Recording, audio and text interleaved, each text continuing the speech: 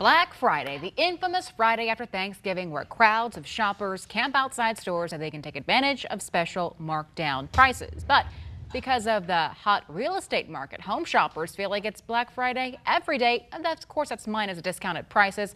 It doesn't have to be that way, though, at least for one type of buyer. No crowds, no bidding war, and no pressure. And that is a big question. Who is the buyer? Here to answer those questions for us is a Wink real estate expert, Denny Grimes from Denny Grimes and team at Keller Williams Realty. Now, of course, Denny does advertise with our station, but he has no bearing on this segment. Good morning, Denny. How are you? Good morning. Good to be here. All right, so talk to me about this. Of course, I'm intrigued because how can a home shopper avoid the crowds and shop without any pressure? Now, that's an awesome question. You see, too many buyers and their agents are focused on the price, and price is important. However, they're not focused as much on the possession date. Now, I'm not talking about the closing date. I'm talking about how long a buyer will let the seller stay in the home after closing.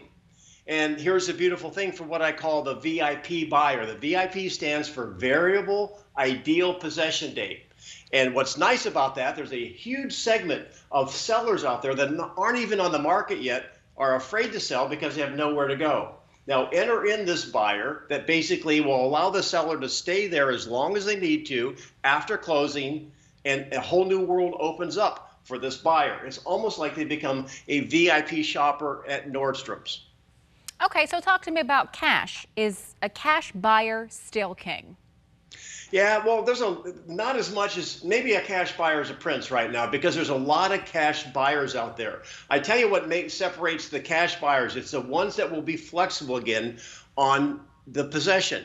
Now, even somebody getting a mortgage can actually win in this battle as well, because generally people that get a mortgage are a little bit handicapped because of cash buyers.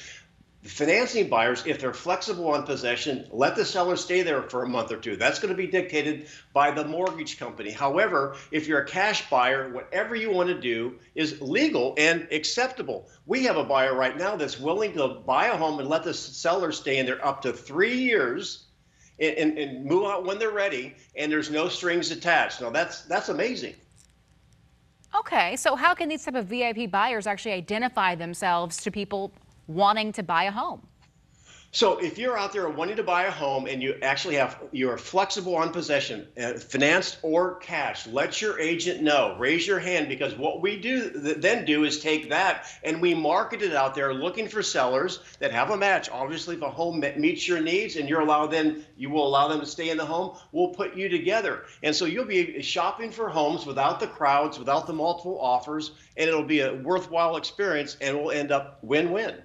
Of course, an interesting concept that's really developed out of the pandemic, out of necessity, has been remote situations in which people are using FaceTime or Zoom to look at homes. Are you seeing here an increase of that in Southwest Florida with homes that you're selling, or your realtors saying, yeah, I've sold a lot of homes kind of sight unseen outside of maybe a remote call?